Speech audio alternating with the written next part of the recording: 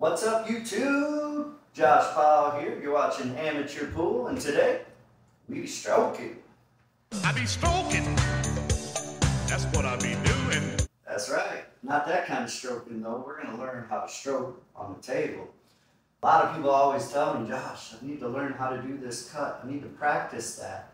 I need to use this English. I need to practice how to use that English. Well, the bottom line is, if you don't have a consistent stroke, you can't practice shit. It does something different every time you hit the ball. You have to get a consistent straight stroke before you can really learn how to practice and do things that you want to do on the pool table. So that's what this is all about today. Two parts to this. First part, muscle memory. Second part, stroke practice. Let's get into it. So the first thing I like to do is build muscle memory. And the way I do this is like anything else. You start off learning something very slowly, and then you build speed once your muscle memory is there. So what I like to do is line up a shot like this, and I'm not actually going to shoot the shot. I'm just going to line it up, get down on it,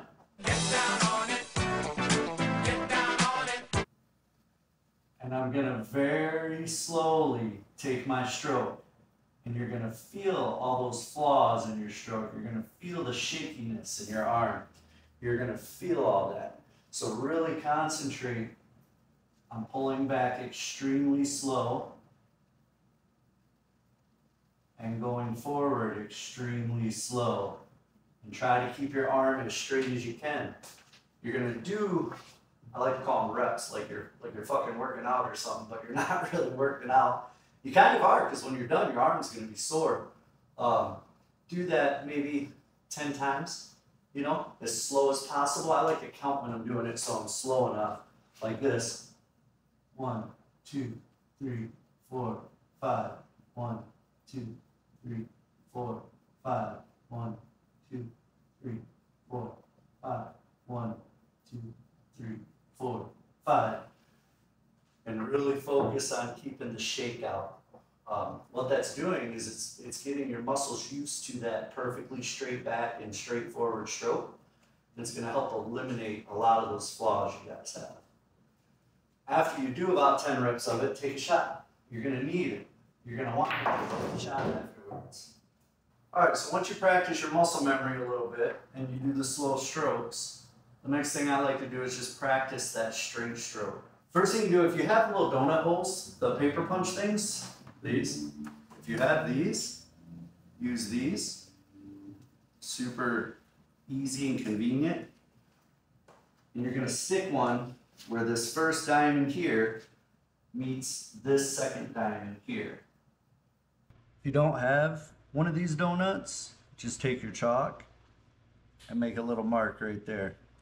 You can see it easily, and afterwards it wipes right off.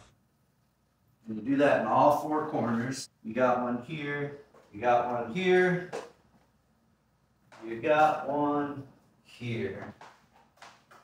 Balls on each one of these donuts. And I like using 2 cue balls because you're going to hit both of them. What you do is you just practice making stop shots, long straight stop shots. To make a stop shot, hit just below center on the cue ball with a nice firm stroke. Stop shot 1. See? That's why we need to practice. We need to practice because we can't make shit without it. Really take your time, focus in on an exact spot you want to hit. And your objective is to stop the cue ball dead. When you shoot one, replace it with another ball and move over here. You're going to make this shot. See, that cue ball moved around like crazy, so it was not a good straight stroke. Then you move up here, set your balls on the spots, and you shoot this way.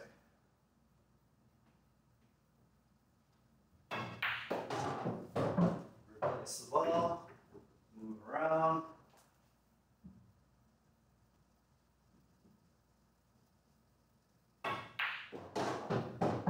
Better. You do this until all your balls are gone.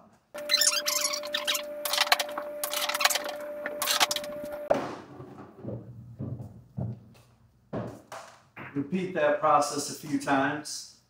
If you can do it every day, great. You're basically a pimp, because I can tell you right now, not too many people put in table time every single day by themselves working on their stroke. And the ones that do, we call them professionals. You know? So do it as often as you can. It's a pain in the ass. Nobody likes doing it. It's called work for a reason, you know? You're putting in work. That's why not everybody's great at pool. Not everybody has the ability to make themselves put in the work. A lot of people play every day, but when you're playing matches and games with somebody else, you're not challenging your stroke, because your goal is to win. So you want to do what's comfortable. Take the time on the table by yourself, put in the effort, and watch your game rise up. Till next time. Peace.